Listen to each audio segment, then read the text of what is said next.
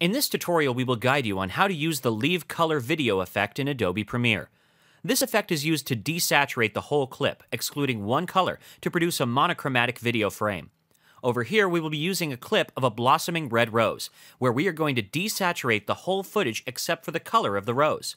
We already have the footage in the timeline, so to get started, let's move to the Effects menu and type Leave in the search box here.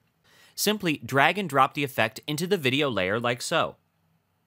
Once done, move to the Effect Control panel on top and go to the Leave Color menu. Now pick the color which you want to be left out by using the Color Picker tool next to the Color to Leave option over here. Increase the amount of decolor to 100, and notice in the preview pane how the rest of the footage is desaturated. Next, move to the Tolerance option and increase it according to your footage.